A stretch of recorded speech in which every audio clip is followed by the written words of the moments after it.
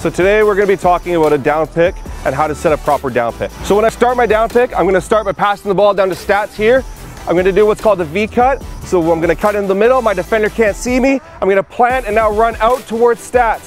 When I set this pick, I want to make sure I'm planted, I'm up and big, and I give a good opportunity for stats to come off of me and get a nice lay into the goal and shoot. I want to make sure I'm big, I keep my chest up, and I keep my stick high so that later we can teach about rolling towards the net. So today we learned how to set a proper down pick.